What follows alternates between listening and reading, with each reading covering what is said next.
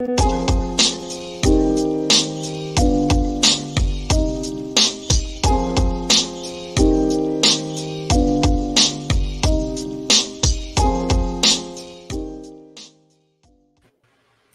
my God, the chat's getting upset here. They were like, "Oh, are we gonna start? Are we gonna never start?" Oh my! I'm sorry, I was out of town. I just raced back for the Hunley episode of National Lampoon's Greatest Hits.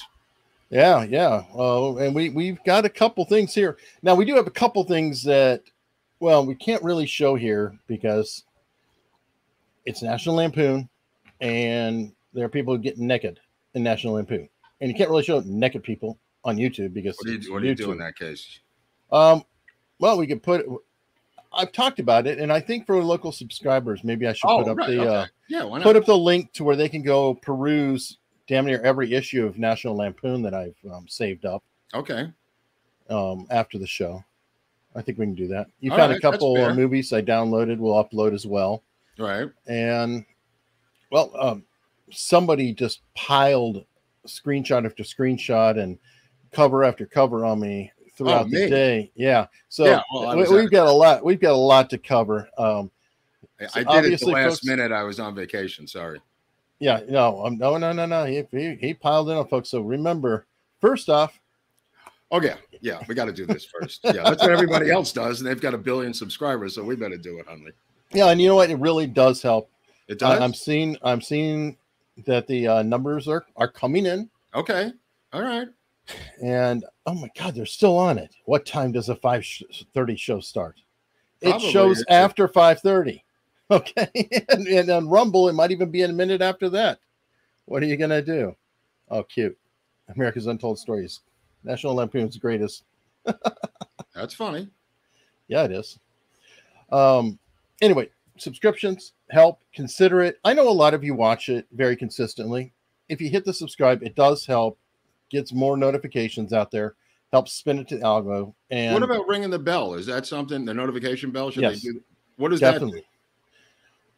In theory, it's supposed to be if you take the bell and you choose all, you're supposed to always be notified. Right on. People complain though that they don't get notifications, and I know it's happened to me.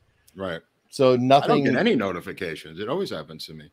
Although I have been subpoenaed, so I have gotten notifications. No, you haven't. Well, you get notifications. I get different notifications. Yeah. Yeah, you have people coming to the Mr. Groubert. Mr. Groubert. Yes. Is this Mr. Groubert? Yes. Here, got something for you. I got something for you. All right. So So today we're covering.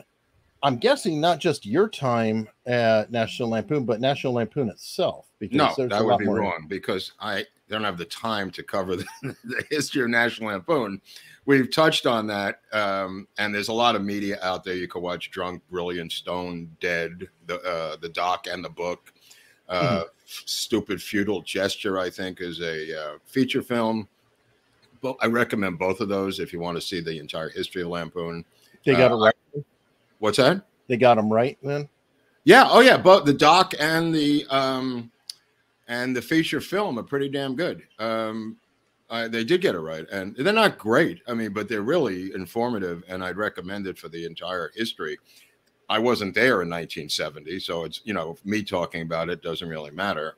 They talk about it, and there's some people still alive who were there at the beginning, and I wasn't one of them, but. That being said, I kind of know the history, but I could only really comment on what I was doing there. Right. Well, we have covers that go all the way back in the 70s, so I figured that there was right. I mean, we could show a visual history of the Lampoon. I could give a cursory background to the magazine, but let me just tell you this: this is where in our storyline, the custom shop ends. And the Lampoon begins, just so people have a linear timeline of 1985. When I get out of the custom shop, I was kind of waiting there in limbo to do this. If that makes sense. You had been tipped, right? That there may be something opening, and so you were just kind of. Oh, I was tipped, all right. It was called cronyism. See, I was so tipped that I was on the inside for years. I went to college with Michael Simmons, who was Matty Simmons' son, the owner of National Lampoon. So I didn't really care about that in 1974, 75. But we became best friends, and apparently I was funny, made him laugh. And, you know, we just bonded together when we were at Bard and became very close friends. And, you know, he came up to Sonora House. He had one of the greatest country bands in New York, Michael Simmons and Slewfoot. I had managed his band at one point, actually having them open in Poughkeepsie a couple of times for Sleep at the Wheel, another time Commander Cody, a place called the Sal's Last Chance. I think I'm really stretching my memory here. The nightclub and different theaters in that Mid-Hudson region. But Simmons himself had one of the greatest rock and roll voices of all times, plus a Sinatra type voice. Amazing vocalist. Got into swing and country and put a whole series of bands together, and wrote for Rolling Stone and also Mojo, now out of England, quite a bit. Just an incredible writer, but really renowned as a singer. And everyone in the music business knows him as a guy with an incredible voice. That being said, in 1985, when the openings did come, I was brought in at that time with him and his brother, Andrew Simmons.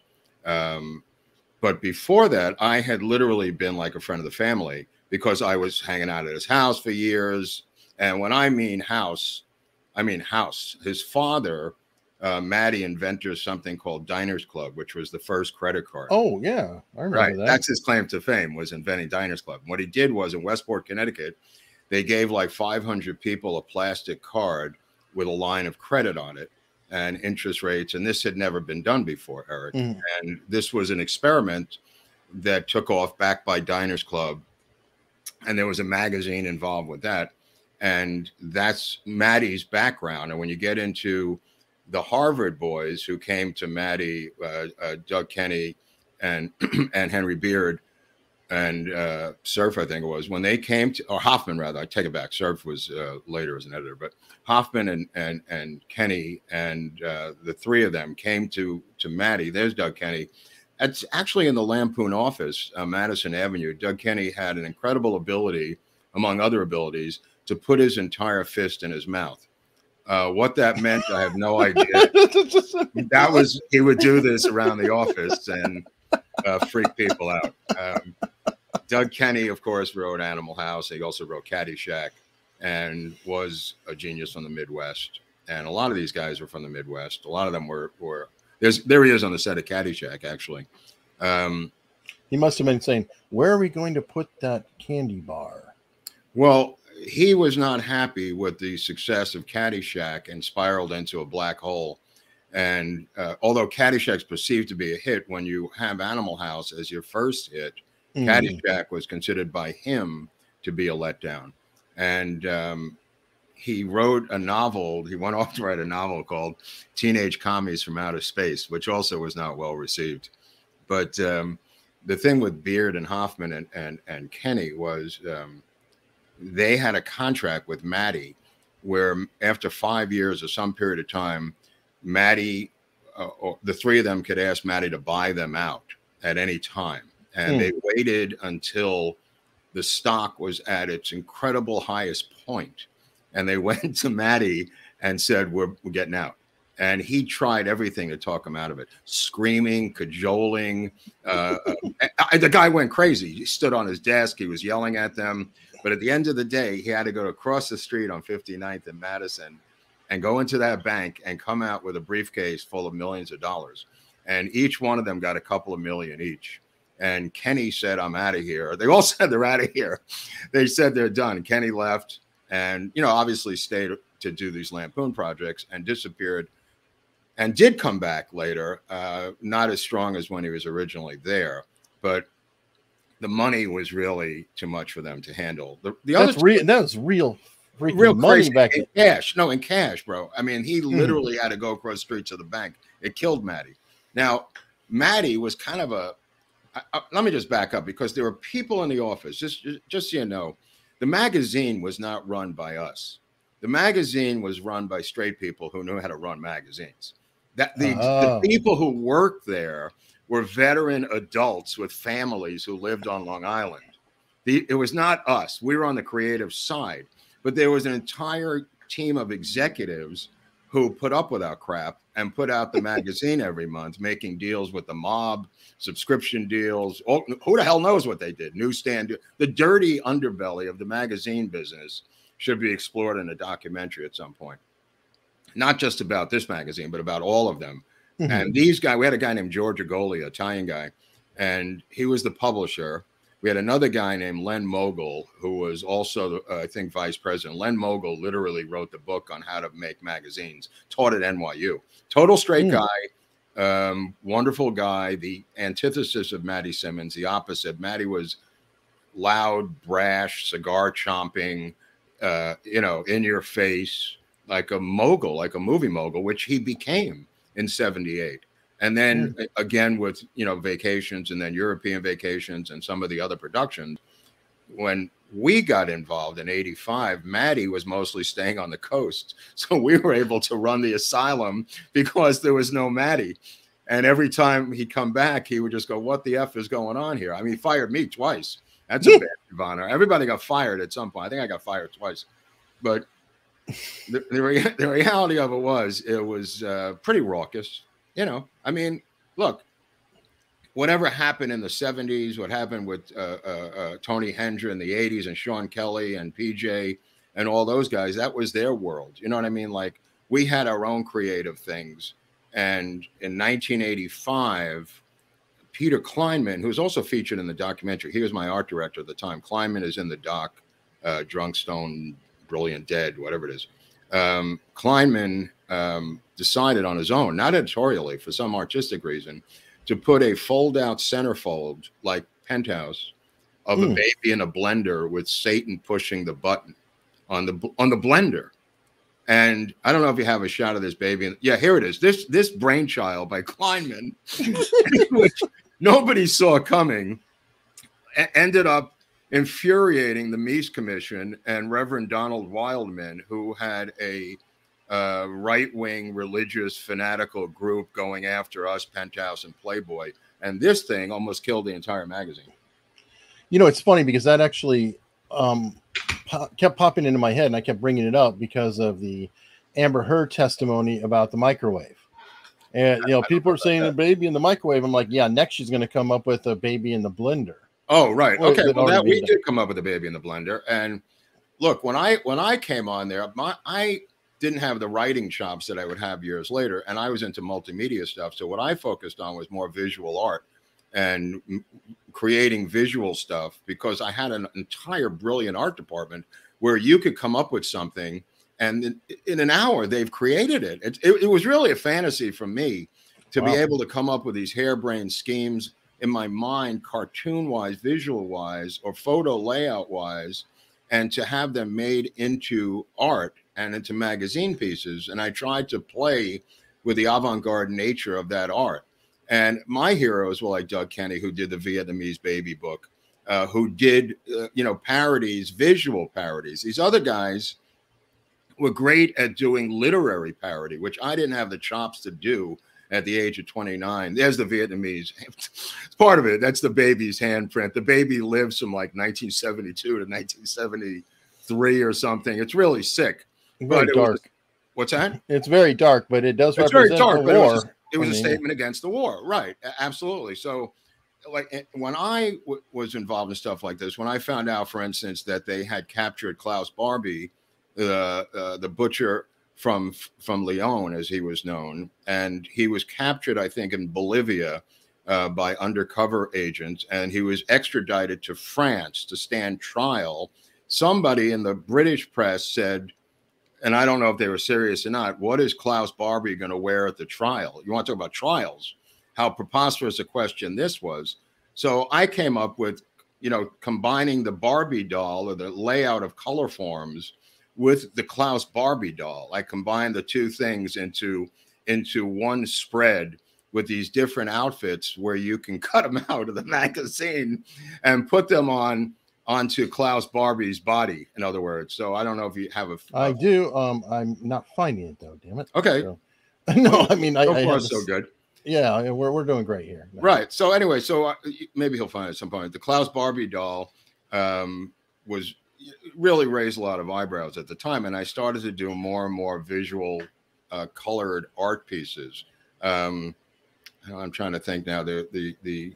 Well, we could talk about Sexual Jeopardy, the home game, while you're looking for Klaus Barbie.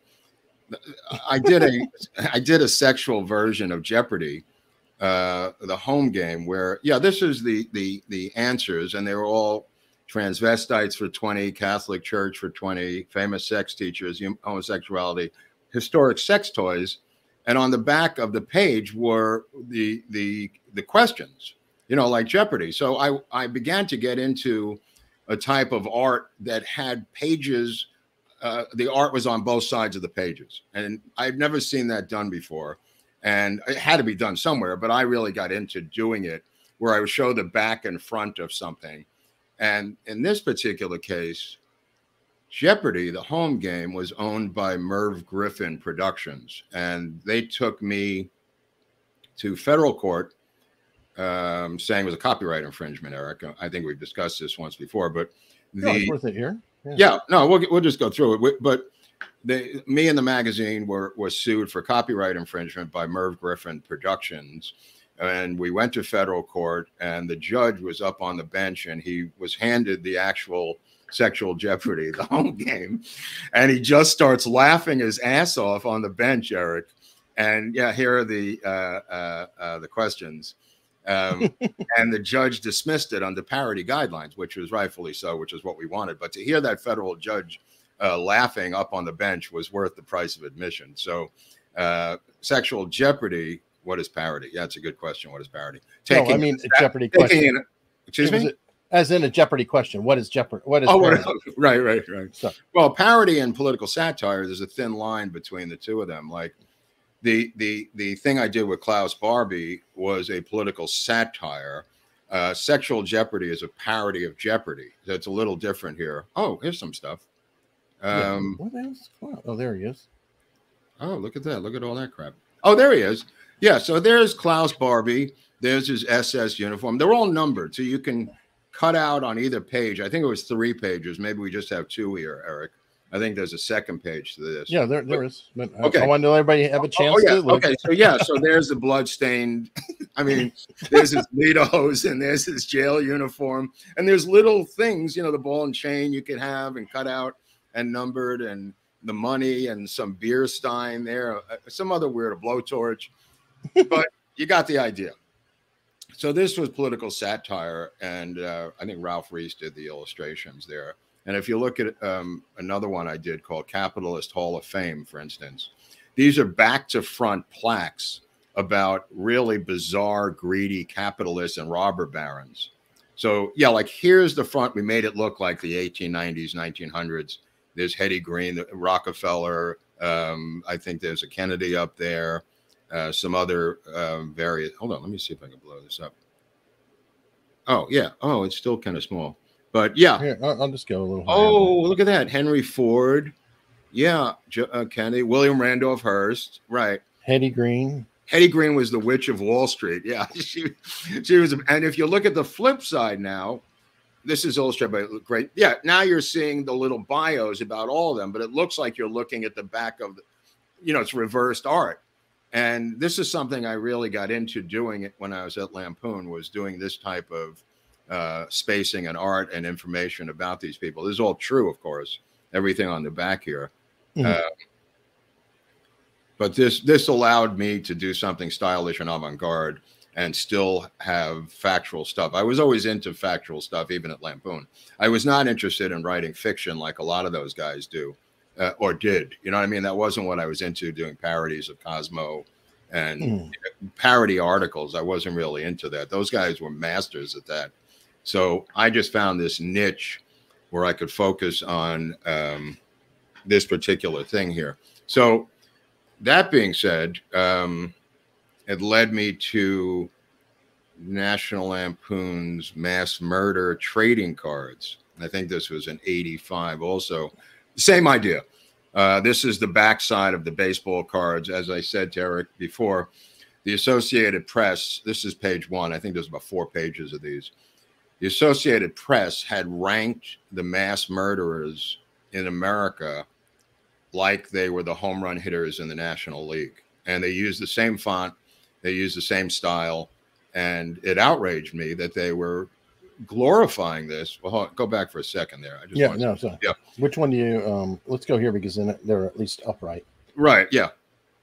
What outraged me is the Associated Press, which I thought was a glorification of these mass murderers by ranking them in the highest numbers of killings on down the line, like it was Babe Ruth and Lou Gehrig. So I got the idea to do these baseball cards, and I included, I did the research on them and on the back of the statistics, and that's Whitman, obviously, and I think that's is that Unruh. Oh, Howard Unruh. Howard Unruh. Yeah. Unruh, sorry. Very interesting character from Camden, New Jersey. Harvey Glattman is on there, the road murder. But Unruh went to downtown Camden and shot everyone up in an office. He was one of the original disgruntled employees. And you got the big one, Starkweather, Speck. Right, Fish, Gein. Yeah, Ed Gein, obviously. Some classics. These guys inspired Psycho. Right, absolutely. Especially Ed Gein. I mean, Johnny Carson used to do an impersonation of Ed Gein. I mean, there were jokes to what did Ed Gein keep in his cookie jar? The answer, ladyfingers. He was a cannibal, by the way. Yeah. Starkweather, of course, and there's Richard Speck. Speck was the first, quote, transsexual prisoner. Right. He's also one of the first mass murderers, and that really broke through in the media. I mean, Whitman, the difference between a serial killer and a mass murderer. America is known for its mass murderers. There are serial killers throughout history, Jack the Ripper, all through the world. Only we have mass murderers, and especially at this time in this period, we always had serial killers. The John Wayne Gacy is not a mass murderer. What I'm trying to delineate here is the difference between a mass murderer and a serial killer. That's why they were called mass murder trading cards, not serial killers. There's a big difference. A mass murderer will do it. He'll snap. He'll do it in one day, one event, Eric. You know what I mean? That's the difference. And these guys, for the most part, although Albert Fish, the moon maniac on the bottom. Fish, I think, was a bit of a serial killer. Fish might have been a serial killer, yeah. Yeah, he was a serial killer, sorry. And Gein in a way. But the others were mass murderers. And Whitman, to give Whitman a little bit of credit, they did find a very large brain tumor inside of him. Who doesn't have a brain tumor? I'm just saying it did. No, I mean, Kinky Friedman wrote the definitive, the Ballad of Charles Joseph Whitman. And in there, he said there was a rumor about a tumor nestled at the base of his brain. And that's in the song lyrics. So you can't go wrong by listening to Kinky, because obviously Whitman was in Texas, and there's a wonderful documentary about him climbing to the top of the tower. And, he was an Eagle Scout. They always kill their mothers first before they go on these sprees. The mother always buys it. So kills his mother, and then he dragged all the ammunition up to the top of the Texas tower. But I also threw in Union Carbide for a special corporate card because they had released a gas in Bhopal, India, killing untold amount of people, that corporate board down there below. And it was unknown how many hundreds and hundreds of people died from this release of this toxic gas. So I put a special corporate card for them. Today would be a Pfizer. Back then it was Union Carbide. Yeah, or Monsanto. Would be Monsanto, right. Yeah. They used to have a... Actually, that could be a whole series. Monsanto, Pfizer, corporate killers. Yeah, why not? There you go. Next series. Corporate killers with a K. I like that. Yep, next series. And by the way, you started a trend on that because they actually do have serial killer trading cards. Oh, yeah. You can find them all over. This became a big deal, and I did a lot of press about this at the time, radio and some print. But some people took it seriously and made actual trading cards and serial killer cards for commercial profit. That was not my intention. My intention was, as an artist, to demonstrate this glorification of murder. And ironically, you got accused of glorifying the murder. Right. Yeah. They come after years later. They said, you're the one who started this. And I have to re-explain myself as to my motivations. It's very complicated for them to figure out, some of these people. But they go, what? A parody of murder? I don't understand. What does that mean? But yeah, that was the original intent behind the mass murder cards. And after that, I was able to do different things. Like we did the Dirty Joke Book with Gilbert Gottfried, which we touched on briefly when Gilbert passed away last month. And Gilbert and I went around New York for a year separately, gathering up every dirty joke we could from mostly blue collar guys, cops, firemen, doormen, bartenders, cab drivers, dock workers, and then we put it into a special called the Dirty Joke Book, which sold quite a bit. I think years later they made another one called the Dirty Joke Book, which I didn't have anything to do with. It's still out there. Yeah, I mean you can find it. It's on eBay. Oh, this really? Oh yeah, that's well worth it. I mean, it's pretty erudite, and we divided it up by ethnicity and subject and food. We divided it up quite into some interesting categories. But yeah, so we put out specials. You know, there are special editions all the time in Israel Lampoon. The Sunday newspaper parody from Dacron, Ohio was brilliant, had all the different sections in it on real newspaper. You know, that was very fascinating. And still, you know, the Lampoon shows were going on. The Class of '86 was a Lampoon show. The National Lampoon show was a show. The Class of '86 show, just to tell you an interesting sidelight, we had a writers meeting for what later became National Lampoon's Class of '86, which was a descendant of Lemmings, which we'll put up on Locals. I found a pretty clean copy of Lemmings with Bellucci and Chase and everyone, the original National Lampoon Lemming show. Yeah, this is from the album. The show is, you know, nicely recorded by somebody. I don't know where they got that, but in the Lampoon office, we had a recording studio where these albums were made, and Bellucci and the Murrays would come up and record, and all these different people who later became SNL. So all of these albums were made in the same office where we worked. It was just a little tiny, and I mean tiny, recording studio inside the office at Madison Avenue and 59th Street. Which was a quick, tiny room with padded walls, I'm sure. Yeah, that's all it was. Yeah, that's all it was. And microphones. It was very low key, but it was technically the equipment was perfect. There was nothing. You know, it's like a podcast studio of now. Yeah, the equipment was perfect. It lasted for years, and there was a mail room, and there was different people that, like I said, there were these older people like Howard Jarofsky who ran the magazine, who were like these guys who would show up from Long Island and just go, "Get in your office, do something, you fat bastard." You know, I mean, it was jocular, you know, but they would make sure. But it's still you call that kidding on the square. So it's like, right. Yeah, it's a joke, but no. Oh, right. Get in your office. Yes. They were harsh. They had to be, though, because we were psychos. They had a magazine to put out every month. So I mean, putting out a monthly magazine is grueling. It really is grueling. Eventually, at the very end, they went to bi-monthly every 2 months, which was a bigger magazine. But boy, that was a vacation, putting out one every 2 months. Now you can really stretch out. But putting one out every month, at the last 5 or 6 days, that's where, you know, substances had to be flown in. Let me just put it that way, because we just weren't going to make it unless substances were airlifted in behind the Berlin Wall where we were. I'm sure they didn't. They weren't inspiring anything prior to that. No, they didn't care. They just wanted us to get the goddamn thing done. Now, one of the other high points of the magazine was every 6 months or so. I don't know the timeline. 6 months, maybe every year. I don't know. It was rough. They would bring in new models for us to hire for future photo layouts. And they were nude models, and we would get a 12-foot sub hero for lunch. And all the editors and writers would be in this boardroom with these girls who were models who would come up and model nude. It was the greatest day of our lives. It was just the greatest day to be at Lampoon. And, you know, they were there for that purpose. They were there as nude models. So it wasn't like, you know, anything salacious. You know, they knew what they were coming for. But man, that was a great day. That was really a great day because we used a lot of them in the photo funnies, Eric. And I don't know if you could show any. Oh, here's another special we made. Yeah. A lot of them are me in there. I did a lot of the photo funnies. Right. And the ones that you did all have nudity. So I'm using this one as a representative of. Right. This is the cover, right? Right. This is the cover, but you get the point. Yeah, you get, knew, and and you it get was, the point.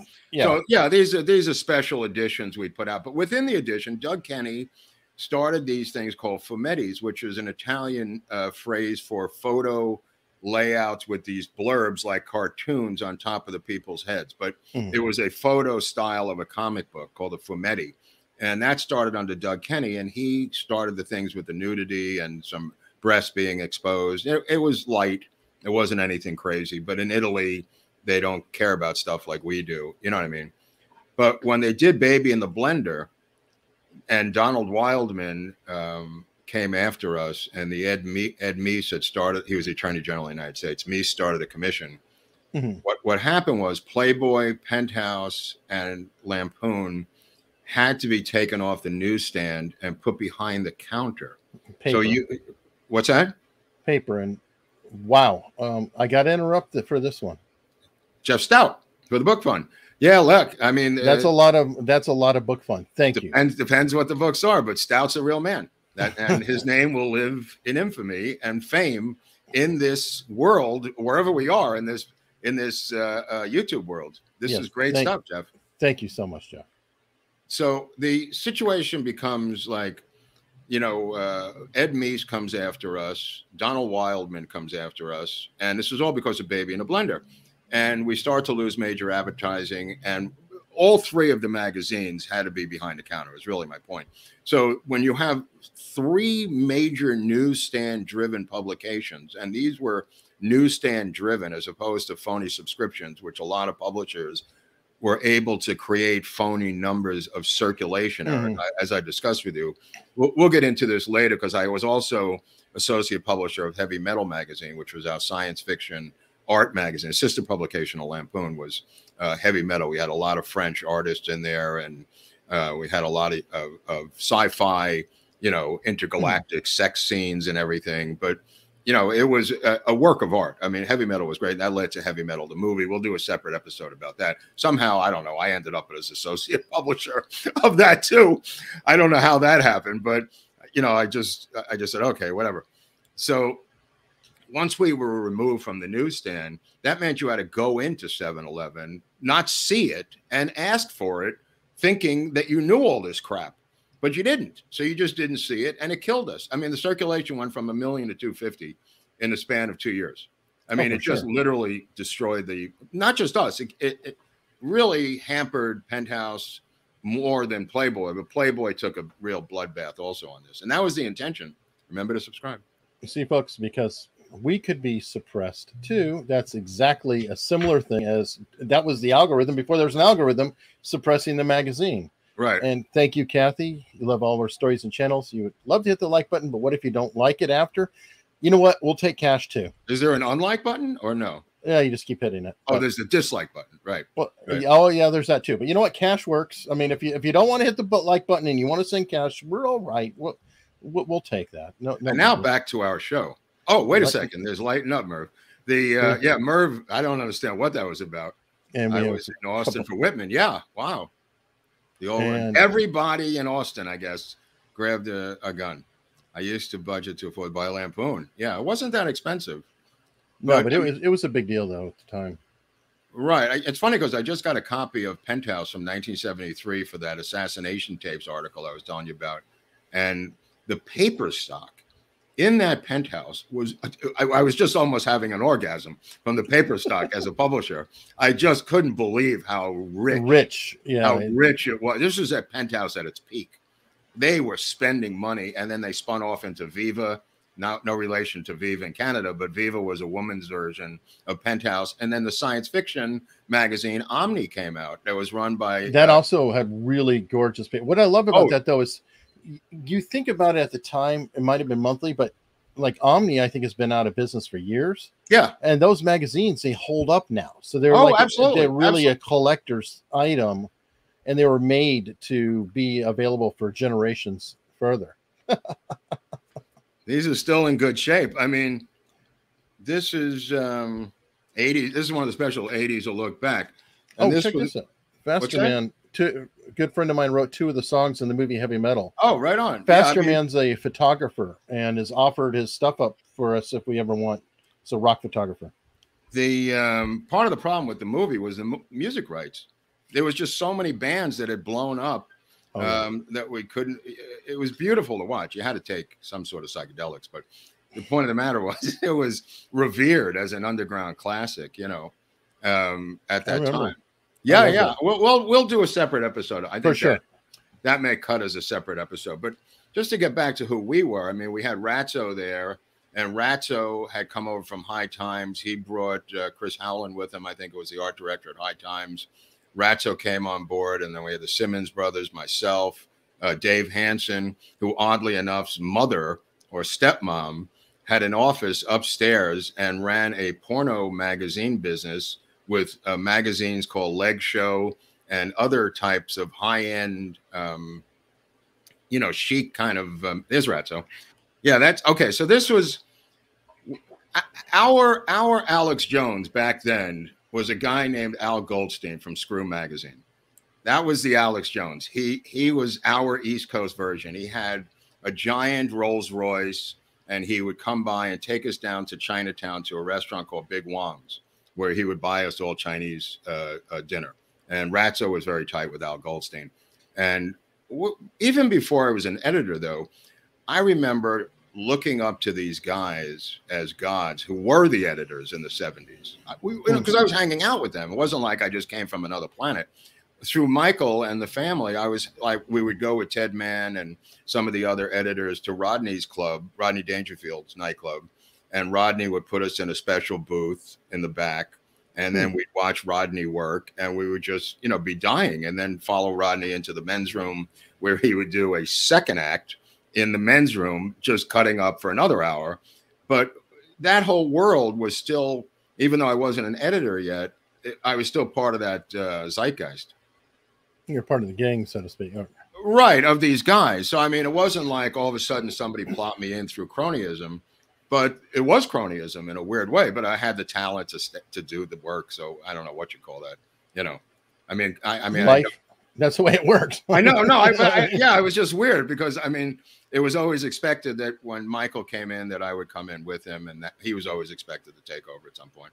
And he wrote a column called Drinking Tips, and you know, he was tight with Kinky Friedman, and Kinky was in New York at a place called the Lone Star, where he was doing a weekly thing at the Lone Star, and Kinky owned New York at that time. He was just killing it with the Texas Playboys and had written the Ballad of Charles Joseph Whitman and Ride 'em Jew Boy all around the Old Corral. He was killing it. He was like a country version of Lenny Bruce right out of Texas. And everybody became fast friends. The guys from Asleep at the Wheel and Cody and those guys and Andy Stein. It was a whole group of people who were interlocked, mostly in New York at the time in the mid-'80s. There was a club called the Bells of Hell, which was very popular. As I said, the Lone Star Cafe downtown, you know, where we saw the Blues Brothers try out a primitive version of the Blues Brothers, where they would go up on stage every week. We didn't know that was going to be the Blues Brothers, but they would come up, and Michael knew them, of course, because he grew up in Lampoon. Michael knew everyone because his father was the owner, but he knew all these guys. I mean, that's how I met Dan Aykroyd and did acid with him. And that's how, I mean, that's how I, you know, stayed in a bed on liquid acid with Al Franken on one side of the bed and his partner Tom on the other side, completing sentences, you know, Franken and Davis. It was a weird ride, but this was before I even got there. And when I got there, we still would go to the Burnathon, upstate New York, between Gayhead and Climax. There was a farm there run by a guy from Florida. I won't say anything more about him. He was called the Wild Boar, and Gerard Wagner. He's long dead now, but when Franken was running for the Senate, he sent around an email to everyone not to mention not to mention these events. And I hope you saved it. It's in there somewhere. I mean, but we were all informed that we were not supposed to talk about this particular stuff, about the Burnathon. And he writes about it in one of his books, like Rush Limbaugh's A Big Fat Idiot or something. He talks about, he changes all the names, and he doesn't get into the debauchery. But the Burnathon was like a huge bonfire, and we'd have a softball game. We'd put an entire car in the bonfire, bikers, hundreds of people, chaos, a ranch up in Climax, Gayhead, up in that area in Greene County, New York, which is where Sonora House was, coincidentally. This guy had 2 bars in Tampa called the Wild Boar 1, the Wild Boar 2, and his #1 drinking guest customer was Jack Kerouac, who lived down there at the time. So Wagner later taught poetry at the University of Florida, and he was our connection to Kerouac generationally. You know what I mean? That this guy was a very close friend of Kerouac's. But there were certainly other people there from Saturday Night Live, and it was kind of like a Lampoon SNL debauchery weekend. You know, usually. Well, Saturday Night Live, wasn't that kind of fed out of Lampoon in a way? Yeah, I mean, it comes out of Lemmings. It comes out of that National Lampoon show. You know, in fact, they went to Matty and they offered it to him from NBC, and he wasn't interested in that at the time because he was too busy. No, he was. I mean, to his credit, he was going for bigger fish, which was the movie business, and he really didn't want to be involved in TV.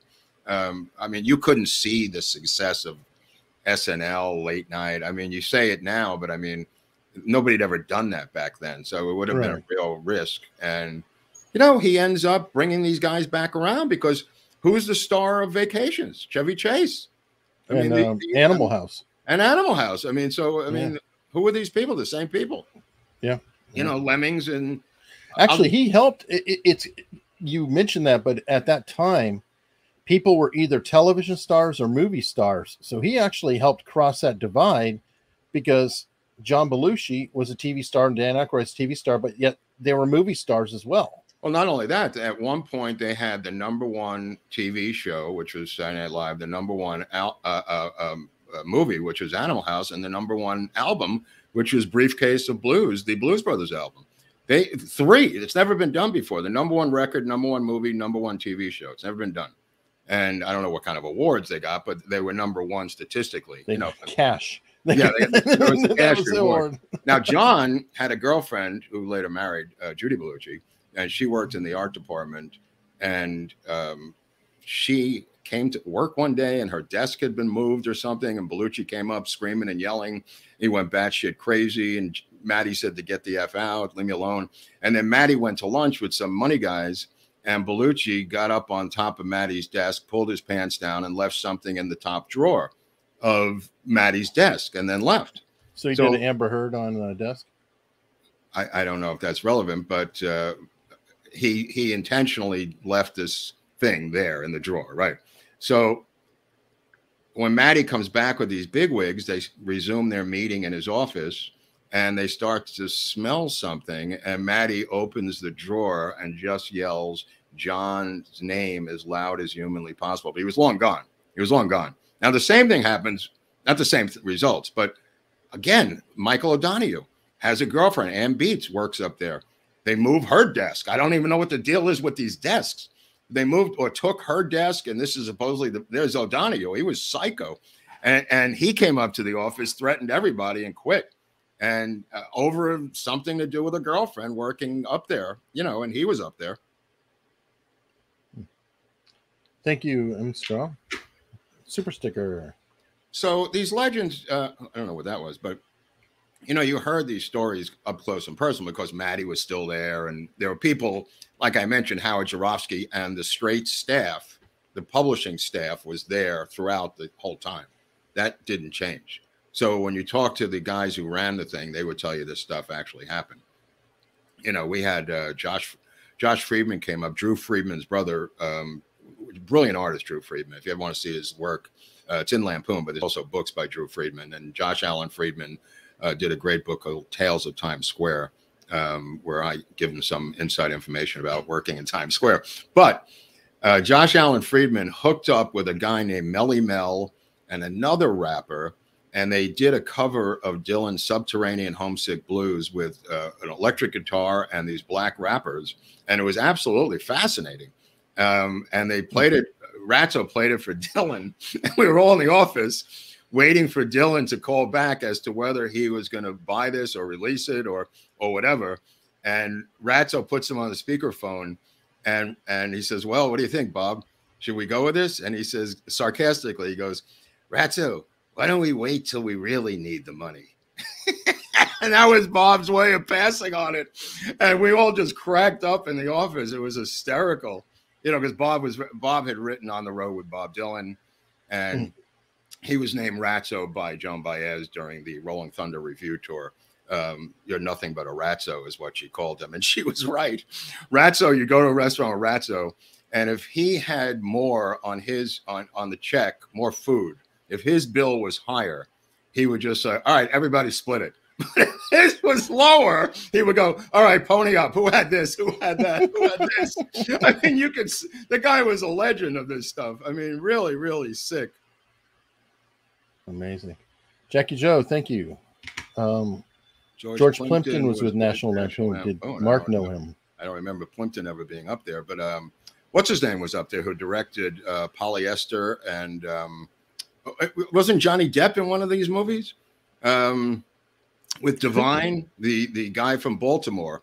Waters, John Waters. John Waters. He was with us, and of course, like I said in the previous episode, that's a psycho. That's a weird dude. He wasn't that weird. He was kind of normal, was really the weird thing about him. In person, he was the most normal guy. He didn't even give off a gay vibe. He was totally a normal cat in real life. The same with Joe Coleman, who was up there. You know, like I said in the Joe Coleman episode, it wasn't. I don't remember Plimpton ever being up there, though, to be honest with you. I don't remember. Maybe he was early 70s. Yeah, it wasn't my time, that's for sure. I mean, Plimpton turned out to be CIA, so he might have been trying to infiltrate. He was funded with the Paris Review through the CIA. It's now been revealed. Crybaby. Thank you. Crybaby with Johnny Depp, right? Yeah. Now that wow, what a small world. Wow, Crybaby. That's right. Great movie. Yeah, so he was a contributor too at the time. Tony Kish was up there, one of the funniest men in the history of New York. It was a good group, and the point is, you know, the magazine started to go downhill financially because of this Mies Commission. It had nothing to do with us artistically. You know what I mean? Like, we just did our thing. We weren't involved in the numbers, the newsstand, the publication. We saw the paper change. We saw the print change. We saw the, you know, now going bi-monthly change. The pressure was changing. But that was from external forces within the office, you know. Eventually, we moved from Madison Avenue downtown New York because of rent. There was some things going on, and then Matty, of course, sold it to Tim Matheson, and Matheson didn't realize the caveat that Harvard had put in there, that you can't make movies unless you publish the magazine 6 times a year, and the magazine was so expensive. Matheson, whether he knew it or didn't want to know it or didn't understand how expensive it is to produce a magazine, thought he would just use the name for movies and become, you know, a movie mogul. And he sold it as quick as he could because he was losing his shirt on it, you know, at that point. But who owns it now? Because they almost could pull off an online magazine. And I don't know. I have no idea. I got out in '89 when the phone rang for me, and it was Bob Friedman from MTV as we jumped an episode. That was what happened with me leaving in '89. So I was there from '85 to '89, and I was actually sued by National Lampoon for leaving. And it never went anywhere because MTV had so many lawyers that they just crushed them immediately. They said, we'll depose you immediately and we'll get this over with. The Lampoon's theory was I was an employee, so anything coming across the transom is theirs, Eric, which I don't know if that's legal. That's actually not accurate. Like, if you had written an issue of the new magazine while you were at National Lampoon, then yes, you could claim it was work product. Right. I didn't do that. Yeah, they're trying to stretch it. And I think that they were just trying to threaten you because I'm not a lawyer, but as far as I know, unless you're creating a work product, like it gets squirrely in my business because I work in tech, and let's say I'm issued a laptop for my job, and I take the laptop home with me, and then I create something on that laptop that I sell. I'm not doing it at my office or my work time, but I am doing it on work equipment. And so they might have a claim to it, but they don't have that with you, or did not have that with you. I'm pretty sure. If somebody offers you a job, they offer you a job. What the hell? I mean, I know. Well, they thought that it wasn't a job. See, they looked at it like I wasn't being hired. And indeed I wasn't. I didn't work for MTV. I was offered money to start my own magazine, which I did. So I wasn't an employee. It wasn't like getting a job. Their Lampoon's claim was this was new business. You still reported, though, to Bertelsen, right? No, I didn't report to anybody. I mean, I had my own staff. We took meetings with them. I didn't report to anybody. We took all three people, Bertelsmann Music, MTV, and my group, all met together, but I was an independent company. You know what I mean? Like I was beholden to them because they were huge gorillas. You know what I mean? And they were giving me the money, but it wasn't an employer-employee relationship. Well, even then, but what if you walked out and you just hung a shingle and said, "This is my magazine," and bought your own presses and you built it? That's not theirs. They can't say anything. So who, Lampoon or right? Exactly. So I don't see how they have a claim. Well, they claim it's new business, and any new business that comes across your desk, you know what I mean? Oh, because you answered your phone at work. Yeah, is that I hung up because I thought the guy was jerking my chain, saying, "You want to start a magazine for MTV with unlimited money and hire all your friends?" And I went, "Click." You know, I just went, click. You know, like, what are you jerking me around? But it was this guy, Bob Friedman, who, like I said in the MTV episode, did indeed ask me to hire all my friends and become Gandhi of publishing. You know, I did hire the, great unwashed, impoverished artists of New York, and went crazy. You know, it was a successful publication, but I had stock in Lampoon too. I don't remember what happened with that. I think I had to cash in the stock or something. But yeah, they attempted to sue, but to no avail. So that didn't really work. But look, when we were there, we were, supposedly trying to write movies or come up with movie ideas that would be the next Vacations, because John Hughes was an editor. He came up with Vacations, as you recall. A lot of these movies came out of editors doing stuff. And that's, here's the logo, one of the movie posters for Vacation, which did enormous business. But it was a franchise. I mean, not just a movie, it became a freaking franchise. Yeah, it became a franchise. They tried to do a sequel to Animal House, which was called Class Reunion, and it just bombed. It had Flounder in it, and yeah, there it is. That did not work out.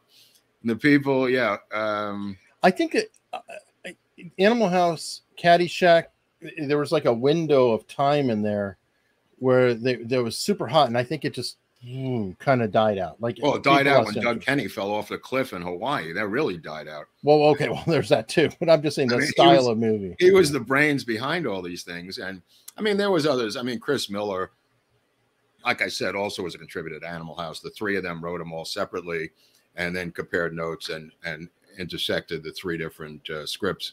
But Chris Miller was at Dartmouth and talked about how Universal wouldn't allow him to put in what he put in, which is scraping the brains off the tree of a car crash victim into a mug of beer and bringing him back to the dorm. I don't have any idea why they would not allow that. I mean, it's obviously good, clean family fun. Jeez, what's wrong with these people? I know. Chris Miller, brilliant. I think he ended up writing some other movies besides, I think, Bedazzled or some other. I don't know his credits offhand, but he had a lot of credits. He went his separate ways with that. But yeah, I mean, when Doug Kenny died, I think a lot of the creativity of the magazine died with him, But he was spiraling out of control. I mean, this guy, he would go into a meeting in Hollywood and he would put a line of cocaine on his arm, Eric, and just snort the arm in the meeting. I mean, you can't last that long in Hollywood doing that. It was new. Put it that way. It was new. It wasn't like anybody knew. I mean, New York Magazine had a famous cover story saying that cocaine was non-addictive. And people took that literally back in the 70s when it was first coming on the scene. Wow, it sounds like the folks at, I forgot the name of it. Is it Purdue? The ones who do OxyContin. Oh, OxyContin, yeah. Yeah, it's like they read that memo and they said, "Oh yeah, non-addictive." I just rewatched a movie the other night. It's pretty funny, called Brain Candy, Kids in the Hall. You may want to take a look at that with the current situation with Big Pharma. It's a send-up of Big Pharma. It kind of went under the radar of the movie. It was the kids in the hall acting as if the drug company was a record company, and they make this drug which makes everyone happy, this antidepressant, and it hits #1 on pharmaceutical Variety, and it looks just like Variety magazine, and it's kind of like a billboard situation. But the movie's pretty funny if you could tolerate all the gay transvestite stuff, which is there's a lot of it. It's Kids in the Hall, so it's I don't know what the deal is, but there's a lot of Scottish Canadians in that movie. That's all I can tell you. It's the only, I think it's the only big farmer political satire ever made. And I looked at it again because of the times we live in now. And some of it holds up, not all of it. Some of it holds up. Some of it's very interesting. Office Space holds up. That's 20-something years old now, too. Oh, yeah. I liked Office Space. Absolutely. I mean, even Animal House, if you look at it, you know, holds up. I mean, it's not all great, but I mean, how many times have people looked at Animal House? You know what? I think that holds up especially because it was representing history itself. So it's like it was written out of time for another piece of time. So it's a period piece. Right. And it's easy for a period piece made earlier to hold up now because it's like, well, it's representing the 60s. So this old movie that was representing the 60s, it just feels like the 60s. Right, right. No, absolutely true. I mean, but they all compared their different college notes and, you know, put that into the hopper. I don't know about Caddyshack. Apparently Doug Kenny and Chase had some golf backgrounds as caddies or something, you know, but Chase became best friends with Doug Kenny and they partied and bonded together out in Hollywood. And don't forget, Chase spun off into a movie star. The rest of them did not really do that. I mean, that Fletch series that Chase did, separate from Lampoon, made a lot of money, made people a lot of money. You know, he might be a dick now, but he wasn't a dick then. You know? Yeah, and Invisible Man, I think he did that one. Yeah, yeah. And like I said, he in a pre-version of Steely Dan at Bard, he was he was their drummer. I hear he's a good drummer. Yeah. Well, you'll see him in Lemmings. I mean, you'll see him play drums in Lemmings. I mean, it's a real thing. You know, he's a very talented guy. Crazy. Now, this is your boss or who? Not my boss, but one of the bosses. That's Howard Jarofsky on the right. I'm dressed up for some photo shoot. You know, this was a photo funny, actually, for something. One of the photo funnies. But Howard was the guy who busted my balls and busted everyone's balls to get to work. He was harsh. He was harsh. What'd you call it? When you're kidding on the square. It's just that was his thing. Now George, who was the publisher, was an older, heavyset guy. George would have the entire staff go out with him when he came in at 10 a.m.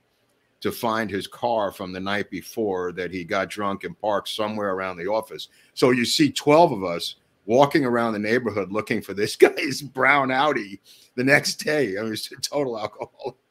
Jesus Christ. But George everyone's in the photo funnies. You know, you see anybody you could drag into it was fair game. Then there's some of me selling swag, Eric. I remember we had the photos of that was a heavy metal, I think. You were posing with heavy metal. I think we had Wally World and some other stuff. Oh, it might have been. I sold all of it, right? But I mean, there was some Wally World merch and stuff, and I was into swag before it was cooler. You know, this is. But you see, and that's where we're headed. That's where we're going. That's why this is a smooth transition here. I forgot I'm working with a professional publisher here, but yeah. Thank you. Thank you. That's what I wanted to tell you. You know, we definitely wearing a casual T-shirt, and you know, my friend and I love hang that. out, and we both have the tees. That is one cute dog, Eric. That really is nice. And it's soft. He's got attitude. He's chilling. It's small enough. It's small enough. Yeah, now you're saying the bear is sold out. Oh, well, it was sold out. I don't know. Maybe it's not back in stock. If people, you know, if they want to wait, I think next Tuesday it's going to be 22% off. It's like the highest amount, but I think everything is on sale now. You know, don't quote me on it, but I believe it is. Right. Definitely check it out. Let me take a look at those photos before you close out. I just want to see what you got up there that. Yeah, well, we've got one thing you didn't bring up, your senior citizen. Oh, yeah, let me see that. That was kind of cute. Your senior citizen. Let me see that one. This was another weird one. This is where I become a doctor. I wrote this as a medical doctor. If you zoom in on that, there's a whole chart I created as doctor. Yeah, Mark Groubert. Each body movement. I think I found a medical journal about this. Hand over mouth, dentures are properly fitted, showing teeth, anger,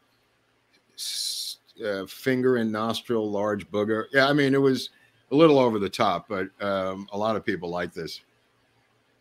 And in that photo shoot is Chris Howland, who was the art director, as the waiter serving them on the next page. These models were great. They were fantastic. They were absolutely fantastic to work with. Usually you got different actors who were doing this, you know, but you would take it was like making a little movie, because you would have to go to a studio or an apartment, get these actors, cast them, write the thing. But it was its own little tiny movie in a lot of ways, Eric. It was a lot of fun. Yeah, it sounds that way. I mean, oh yeah, his Jeopardy, right? Okay. Sorry, I didn't know how long the spread was. No. Let me just see the layout of all the different pieces. Yeah, hang on. Oh, I'm sorry. That's the body chart. Yeah. Oh yeah. Oh, show that Volkswagen. I just wanted to see that Volkswagen. Well, this is a classic that you guys lost, isn't it? No, we won that.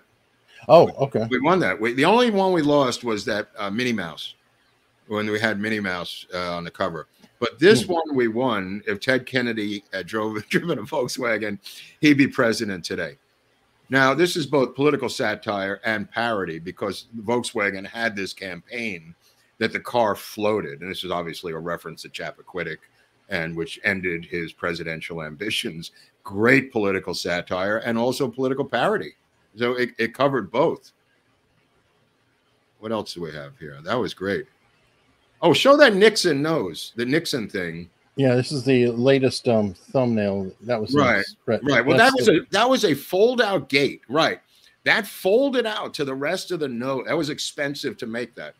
That was the cover of the magazine that folded out, bro. That was really expensive.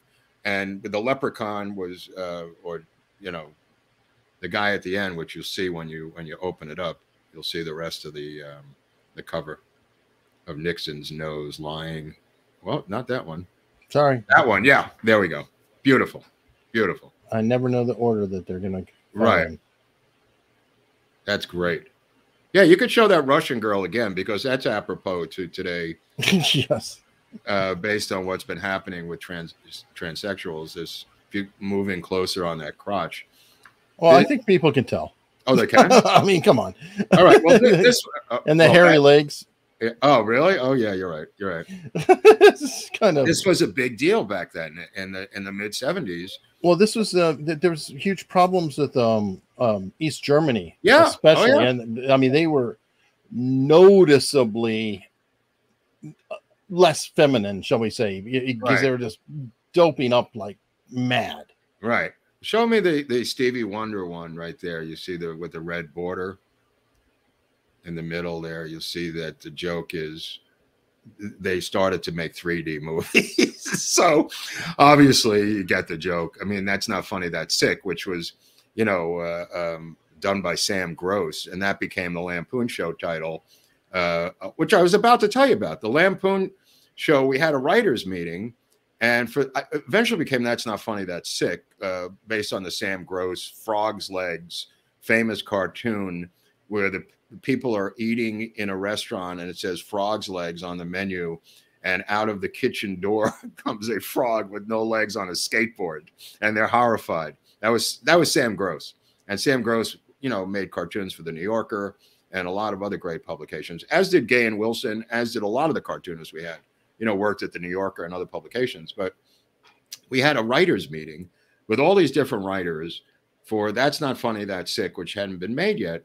And a guy named Sid Bartholomew, who would later become the art director for the Farrelly Brothers movies, he showed up at the writers' meeting. And I don't know why, to this day, why he did this. He showed up with two chimpanzees, two chimps, and they jumped around all over the room, shitting, eating, throwing things. And it was just complete chaos. I don't know why he felt it necessary to bring two chimps to this writers' meeting. It was insane. But this guy stands up in the middle of it with a bald head, and he yells, "I don't have to put up with this crap." and he storms out and never came back. And his name was Larry David.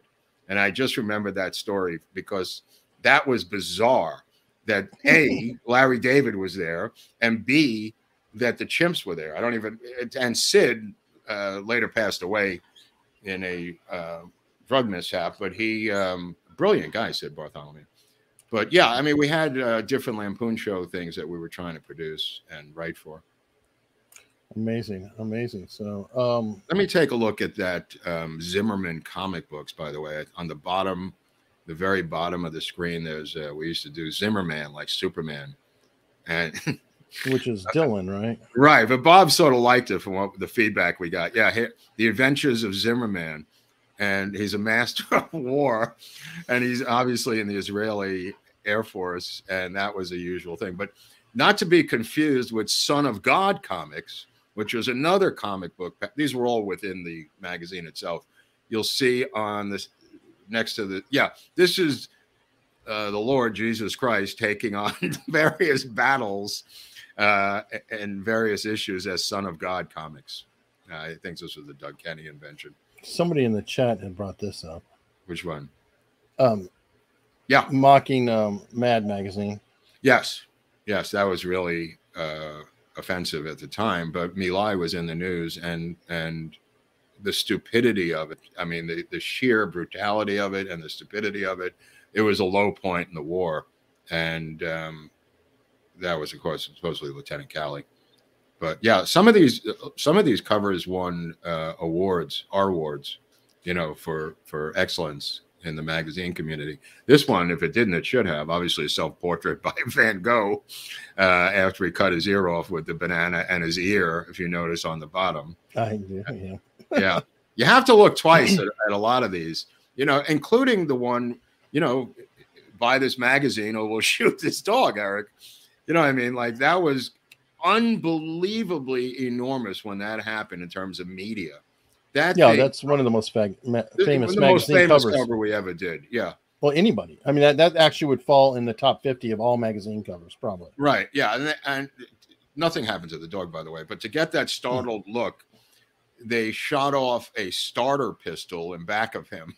Well, they picked the perfect dog with the even his eye looks like a half black eye to reflect the half black. I mean, it's very artistic too, not just a I mean, I think that was designed, you know, a little bit by the art department. But yeah, this is pretty famous. This is pretty famous. And you know, it's funny because when the magazine first started, they were ridiculed by Madison Avenue, which is where all the ad agencies were. But then when it had 1 million circulation and the car ads started coming in, the liquor ads, that's the creme de la creme. If you saw Mad Men, that was, you know, the Mad Men. Oh my God. This was before my time by a year, I think. This was in 84. They did a parody of Dianetics called Diuretics. And it's about 4 or 5 pages long inside with photos and everything. And they got so upset about this Scientology that I don't even know how to tell you this, but I'll tell you what happened.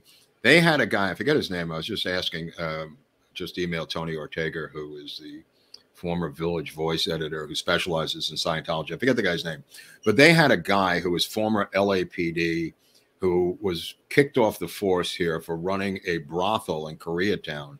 He later became the head of security for Scientology. He was a thug, carried a .38 police special, and his job was to muscle people, you know, who were against Scientology. Anyway, I get a call on the phone from this guy who says, I'd like you to wear a wiretap and go in and wiretap Matty Simmons. And I go, why would I do that?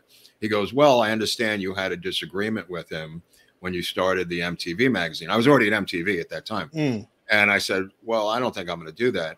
And this guy went door to door to the editor's apartments, buildings, knocking on the neighbors' doors, going, did you know that your neighbor was a pedophile? And they went, no, you're kidding, Jeff? You know, mocking it. They couldn't care less. You know, he was trying to smear people who saw right through it. And then he had the gun on him. When he came into my office later at MTV, and he had the gun, I could see the shoulder harness that he had, and he wanted me again to help him take down Maddie at Lampoon for this thing, for diuretics. And years later, I didn't do anything about it, but I mean, it was fascinating that this guy was trying to intimidate me to do that. I mean, it was kind of weird. But years later, I met a guy in LA who knew this guy who was had a band, and he said the same thing happened to him. We were comparing notes, and he said the same thing happened to me. I go, what was your crime? He said he didn't like the name of my band, and I said, that's why he did all that? He goes, yeah, he was really upset that I had this band name, and he wanted me to change it or he was going to shoot me. And I said, well, what was the name of your band? And he said, L. Ron Hitler. And the guy had a long beard. I don't know what happened to his band, L. Ron Hitler, but wow, what a creative name for a band. No kidding. Wow. All right. So let me see. Back to the grift, right? I did look. You wanted to know about the bear. Oh, yeah. Bear is. There's which is the bear on the bottom? Yeah. Temporarily out of stock. Oh, see that? Bucket hat's in stock now again, but only the beige and on the black. So out the way. Get that Grateful Dead shirt for. Yeah, somebody's already got that. And then there really? Other items. Yep. Somebody did buy that, and actually they tweeted it. I think you were tagged. Oh yeah, somebody tagged me on that. The baseball jersey, right? Or no? Yeah. Oh my God! Look at this. Rolf is throwing down today. Boy, he's really gone Scandinavian on us. Wow. I knew Jeff Stout. I partied with Jeff Stout. You're no Jeff Stout. That's funny. That's funny. Thank you, Rolf. Wow, that's Rolf. Great. Amazing. Wow. So, speaking of parting, next up is Clay Shaw, right? Well, just before you part, let me just see that grid again. I just want to make sure there was something there I wanted to see. I just want to make sure we didn't leave something out of your collection of crazy crap there. Hold on. Just really quick. Just show them the Abbey cover. I just wanted to show the Abbey cover. Well, we did that in Abbey. Oh, we did? Okay, all right. Forget about it. All right, forget about it. Sorry. My memory's going. I ain't going to last much longer. Okay, so yeah, next up is Clay Shaw, which I'm not going to get so much into the trial because I think we're going to do Jim Garrison separately, and we're just going to get into Clay Shaw, how he got to where he was and who he was and what made him tick and what happened to him. And I mean, we'll mention obviously the trial and stuff, but I'm not going to get into the deep on the weeds on the trial. Because that's a whole separate episode by itself, just the trial. But yeah, we could do Clay Shaw. I think it's a good follow-up to de Mohrenschildt, because they're similar guys in a lot of ways. Like I said last week, I think Clay Shaw was the domestic version of George de Mohrenschildt, an American version. You know, he went overseas and then came back, and George de Mohrenschildt was overseas and then came here. You know, he was Eastern European, and this guy was American, but I have something that is really rare as part of my Clay Shaw collection that I don't want to reveal until next week. But at the end. What's that? At the end of the show, so everybody sit through. At the very end. You're right. This is a rare part of my. I just found it. I thought I'd lost it, but it's bizarre. It's a Clay Shaw memorabilia that says a lot about him. Let me put it that way. A lot of these guys wanted to be other artists and people and business people. I mean, they're never who they say they are. You know what I mean? Like I said, David Atlee Phillips wrote a novel called The Watchmen. Night Watch rather. E. Howard Hunt wrote a novel at the end. Everybody's got some other side grift. You know what I mean? But it's somehow related to like Chase Brandon, who rewrote my Recruit script from Langley. Chase Brandon retired from the CIA and moved into UFO. Novelist. What's that? He's a novelist now, right? Or no? Yeah, but he specializes in UFOs. Oh, okay. Right. So he moved into the UFO world, you know, from that other world that he was specializing in over there with movies. I don't know what happened to him, but I remember him putting out a book on UFOs. All right. Well, perfect. And we got wonderful super chats, by the way. Everybody that is amazingly generous. Yeah, I mean, Jeff Stout throwing down. Rolf is coming in on the side. We got a super sticker, but Mark's always open for PayPal. you know, the PayPal thing, I can't say enough how efficient this machine that they've invented is, PayPal, and how happy I am to see the PayPals. It really makes me overjoyed. And you can follow me on Twitter at Lord Buckley, which is growing that whole community. I'm surprised that people give a shit about what I'm saying, but apparently people are amused. And then you've got the Hunley Unstructured thing where I'm going to put Locals. The locals. Yeah. How does that work? Unstructured.locals.com. I'm going to be putting up a couple films that you track down, a link for subscribers or supporters, so you can follow for free again. Right. But if you want to support us, it's $5 a month, $50 a year. Okay. And the year works out well because, I mean, you never know. Maybe 1 month isn't as good as the next, but you get a whole year, get a couple months free. And over time, I think it definitely pays itself. Right. There's a lot of rare stuff up there. I mean, these two videos alone are worth it, you know, and plus the scripts. And I'm going to put up some of the magazine articles from Lampoon. Can I put up the Dirty Joke book or? Yeah, sure. I mean, we could do whatever. I mean, I have a couple extra copies of the actual book. I mean, I definitely put that, especially if it's a PDF. We'll right. It's not a PDF though. I'd have to like somehow copy the entire book, but all right, I'll figure it out. But there's other Lampoonology stuff. And you know, we had a softball team called the National Lampoon Black Sox. And after one brutal loss, I think, to Cosmopolitan, we saw Geraldo Rivera walking his Russian wolfhounds and chased him with bats like we were in the Warriors. And he just started running down Fifth Avenue. So we had a lot of swag at Lampoon, including these black satin jackets that said National Lampoon Black Sox, which I still have. Doesn't fit, but I still have it as a commemorative item. And some Lampoon hats and stuff like that. So these things stay. Do we have a trucker hat, right, Eric? I believe so, yeah. Okay, so that's what I caps. Yeah. Right. I'm gonna give a couple to some celebrity friends and make them take photos, Eric. There you go. All right, so I expect one from Thomas Jane before the next Thomas is about to get a little swag, my friend. Yeah. All right. Well, everybody, Tuesday, Clay Shaw. We'll see you there. Thank you.